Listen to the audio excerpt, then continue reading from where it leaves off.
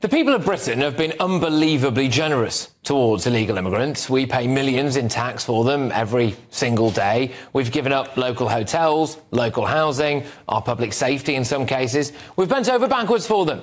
The people of Wethersfield know this only too well. Their town has been turned into essentially a detention centre. They took the government to court over this. They did lose. Anyway, GB News can exclusively reveal that today some of those illegal migrants decided to conduct a protest outside, blocking roads and causing chaos.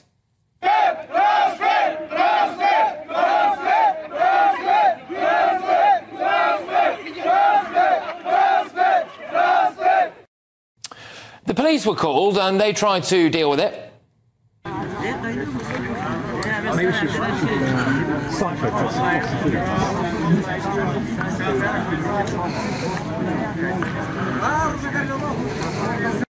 I'm going to go over and get the thoughts of my panel on this now. It's the Director of Popular Conservatives, Mark Littlewood. I've got businessman and activist Adam Brooks and author and journalist Rebecca Reid. Look, Mark, I'll start with you. Do you think that some illegal immigrants are a little bit ungrateful? I mean, supposedly they've fled war, they've got a roof over their heads, they've got 3 square meals a day, and, they're not in the worst part of Britain, are they? Yeah, we haven't put on good enough entertainment for them. You know, the pool table's missing a ball. You might say it's that.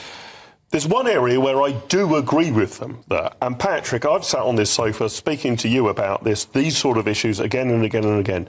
The time it takes to resolve it. And their key complaint here, from what I can understand, is that processing these applications is taking too long. And I think the UK needs to make it very plain to these people, where do you stand? I think the average time it takes to process an asylum seeker application is now 18 months. I've sat here saying it should be 3 days, 18 days. So they need to be clear where they stand. Complaints about their living conditions, it's too isolated. Those fall on deaf ears as far as I'm concerned. But speed is important. Justice delayed is justice denied. So I think that we actually need a government that's going to say, we're going to make these decisions very quickly on whether you stay or whether you go. Here are your obligations, here are ours, but you won't be in some encampment for 6 months, 8 months, 12 months. Yeah, I mean, I suppose under the current laws, as I understand them, if those people have arrived recently-ish on small boats, then they should have never an ability to stay in the UK. Because they've come from safe haven. Yeah, our problem is that we can't deport them at the moment because of the laws. Well, that's why we've got to leave the ECHR. And this is where we are. Adam, do you think that people are ungrateful? I think they're terribly ungrateful. They shouldn't be here. They're a danger to our society, many of them, as we've seen by some very high-profile cases recently of violence, of murder, and all sorts.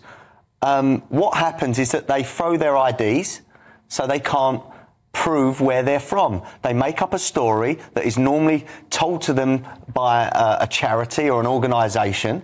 They dupe our Home Office.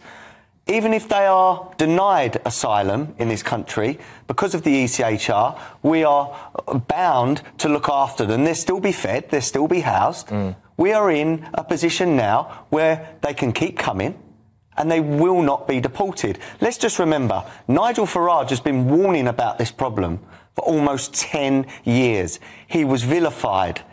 Now, look how popular that man is. He was right. He was one of the first to say it. We have got a serious problem in this country, and I am scared for my children's future if they keep arriving unchecked. Rebecca, what do you think when you see people now, shouting outside bases like that, doing protests there about their conditions? I mean, they are there at the taxpayers' expense. Sure, but I think Dave Price had a beautiful read on it. I think he was empathetic. He said, I wouldn't put my dog there. It's not the right place for them to be. And I think given that he's the person who lives there and knows the area, he's probably the expert. So I don't think they're being ungrateful. And, for instance, if I found myself, needing to flee the UK, I wouldn't then want to go and live on a base like that. I'd want my application to be processed quickly. I obviously would want to be allowed to stay where I had arrived. And then I'd want to be able to get on with rebuilding my life. And I think the good thing is we can find one common ground here.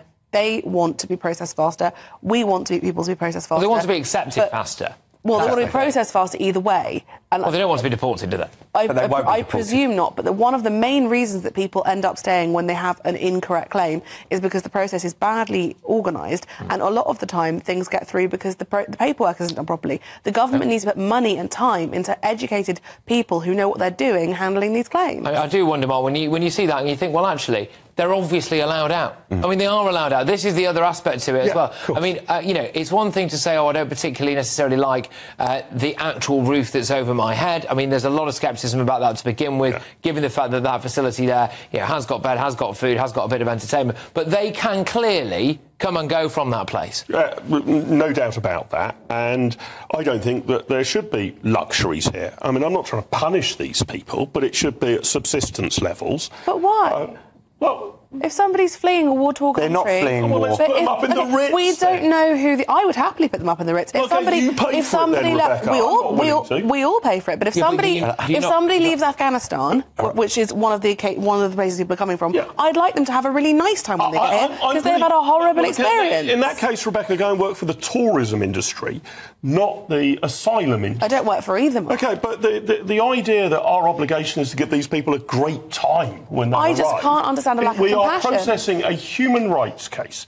I would put to you, I can't be certain, because I've never visited this RAF base, nor have I ever visited Afghanistan, but I bet this is a damn sight better than Afghanistan. But that is your misunderstanding. It's better than Afghanistan now, but these are people who had lives and jobs and homes and so we're offering them TV something and better phones. than Afghanistan. They had real lives. No. I've got to come in here because you don't know that. In the same way that this all gets bandied around a load of the time is, well, you know, if people say that these people might be violent or they might be whatever, oh, well, you don't know that for sure. Fine, yeah, you also don't know that. What you just said that. You don't know anything about this. We are all having a hypothetical discussion. No one in this room knows where those people are from. Adam made a really good point. Do any of you know where those people are from? Paperwork. Right? I think we've got to be clear about what paperwork we expect from these people. And if there is a supposition that they're throwing it overboard, their claim will fail. Look, they need to establish their own identity. One thing the viewers need, they've got eyes, so they can see that video. There is no women and children there. These are fighting-age men that have come across, for whatever reason they've come across for, and they are gaming our system to the hilt. The reason these we don't know where they're from. Yes, the reason these are protesting because they're in somewhere rural. They can't go and get a cash-in-hand job like many of them are promised. The interviews from the Calais jungle, they talk of Britain as El Dorado. Because Calais is a hideous place to be. That means a country or a place of immense wealth. They think they are going to come here and become rich. But Adam, wouldn't Why haven't they brought their wives and children? If they're fleeing war, would I leave my wife and children in a dangerous situation? No, I would not. Would you put them in a boat? No. Yes, I would. So you would put your wife and children in a boat to cross the channel when they could drown, when the alternative might be to take a job, make some money and send that money home? I would not separate myself from my wife and children if it was a war zone or they was in a place where they could be persecuted. I would stand there and fight. That on the cursory glance, these all appear to be men roughly between the ages. I'm trying not to deal in cursory glances because I'm a journalist and that's not our job. Roughly speaking, this is the evidence before our eyes. It's a male-only detention centre, so they're all men. Right, yeah. But what do you think of the age of them?